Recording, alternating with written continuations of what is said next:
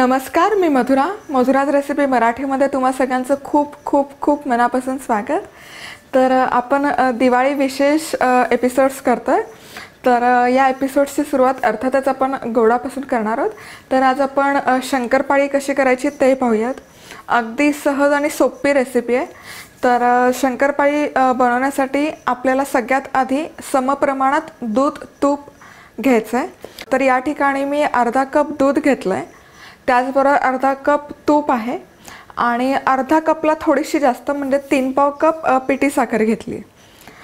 तर आता पुढची स्टेप म्हणजे आपल्याला हे सगळं मिश्रण एका भांड्यामध्ये काढून घ्यायचं आहे। सगळ्यात आधी आपण तूप घालूयात, त्यानंतर पिठी साखर आणि सगळ्यात शेवटी दूध।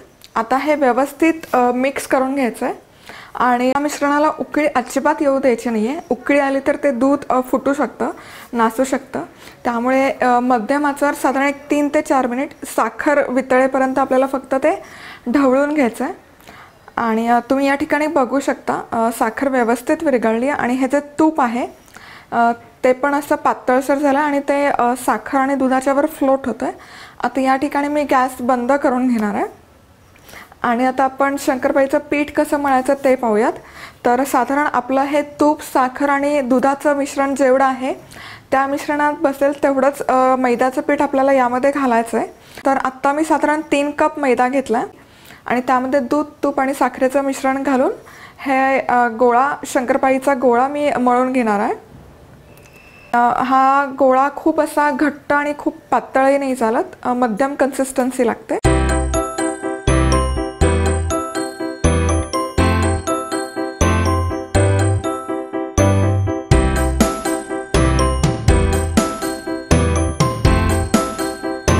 आणि या ठिकाणी हा शंकरपाळीचा गोळा बनवून तयार आहे। तर मला साधारण एक अर्धा कप आणखी पीठ घालावं लागलं।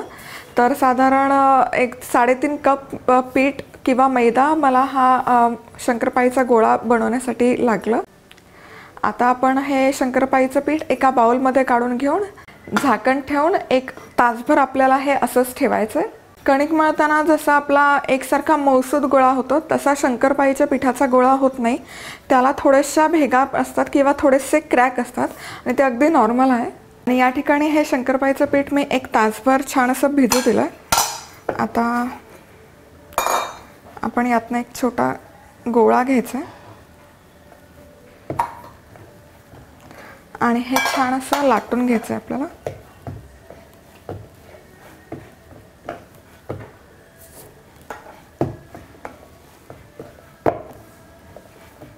आधी हा गोळा आपण एकजीव करून घेऊयात।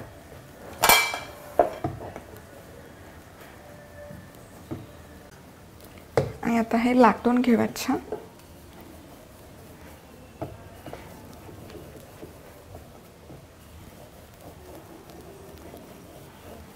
आणि याला साईडला तुम्ही बघू शकता थोड्याशा भेगा पडल्यात, ते अगदी नॉर्मल आहे।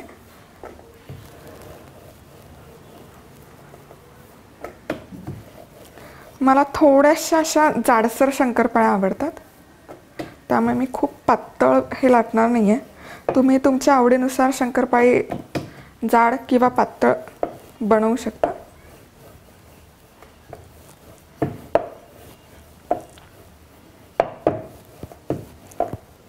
तर हे कापून घेते। तर सगळ्यात आधी आपण याचा कडा काढून घेऊयात।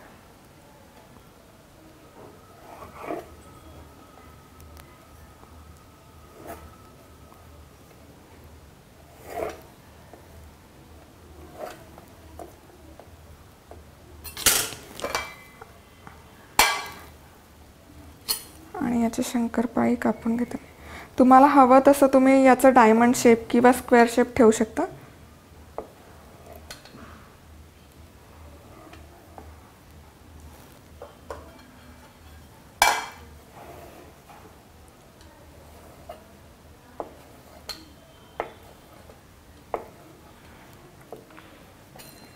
आणि या शंकरपाळ्या एका ताटामध्ये काढून झाकून ठेवायचं आणि तुमच्या जेव्हा सगळ्या शंकरपाळ्या बनवून होतील तेव्हा आपण ते तेलामध्ये तळून घेणार आहोत।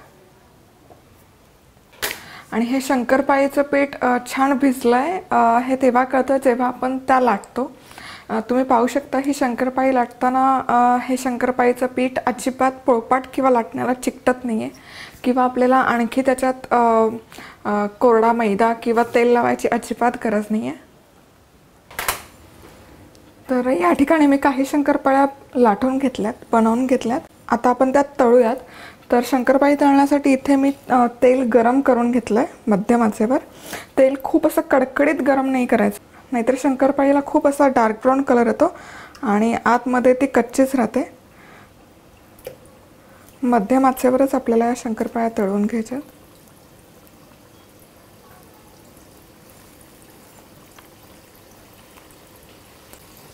आणि या ठिकाणी आता शंकरपाळीला छान असा सगळ्या बाजूने तांबूस रंग येईपर्यंत तळून घ्यायचे.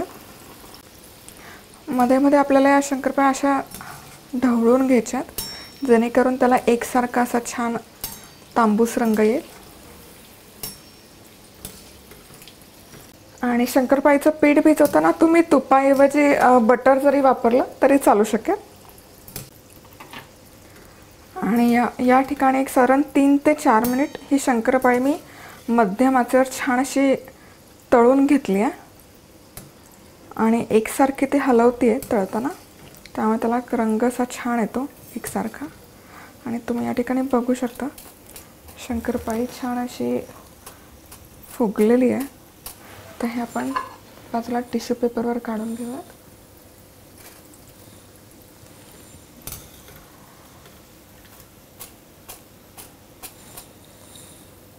तुम्ही रंग पाहू शकता, मस्त असा एकसारखा तांबूस रंग आलाय शंकरपाळीला, छान दिसतंय. या ठिकाणी मी सर्व शंकरपाळ्या व्यवस्थित तळून घेतल्यात.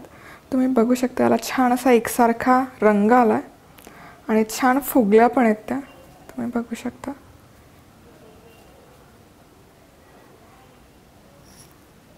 एक फोडते तुमच्यासाठी.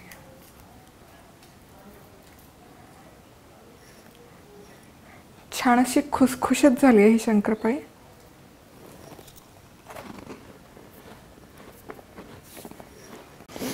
शंकरपाळी तोंडात घातली मस्त अशी विरघळते, कुकीज सारखी लागते.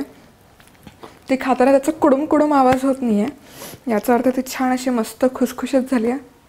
आणि शंकरपाळी बनवून पूर्ण थंड झाल्यानंतर तुम्ही ती हवाबंद डब्यात किंवा झिपलॉक बॅगमध्ये भरू शकता आणि ती साधारणपणे एक 2 ते 3 आठवडे व्यवस्थित छान राहते. या दिवाळीमध्ये तुम्ही ही खुसखुशीत शंकरपाळीची रेसिपी जरूर ट्राय करा. जर तुम्हाला ही आजची रेसिपी आवडली असेल तर तुम्ही प्लीज हा व्हिडिओ लाईक करा. त्याचबरोबर तुमच्या काही कमेंट्स असतील, प्रतिक्रिया असतील तर त्या खाली तुम्ही कमेंट बॉक्समध्ये नोंदवू शकता. त्याचबरोबर तुम्ही हे माझं यूट्यूबचे channel Madhuraj recipe Marathi subscribe करू शकता. सगळ्यात महत्त्वाचं म्हणजे हे निःशुल्क आहे, फ्री आहे, फुकट आहे. आणि जेव्हा केव्हा मी एखादी नवीन पदार्थ किंवा रेसिपी यूट्यूबवर पोस्ट करेल तेव्हा सगळ्यात आधी ते तुम्हाला कळेल. तर आज वेळात वेळ काढून तुम्ही ही माझी रेसिपी पाहिल्याबद्दल तुम्हा सगळ्यांचे खूप खूप खूप मनापासून धन्यवाद. तर पुन्हा भेटूया अशाच एका दिवाळी स्पेशल मस्त खमंग खुसखुशीत रेसिपीवर. तोपर्यंत मस्त रहा, खुश रहा, आनंदी रहा आणि सगळ्यात महत्त्वाचं खात रहा.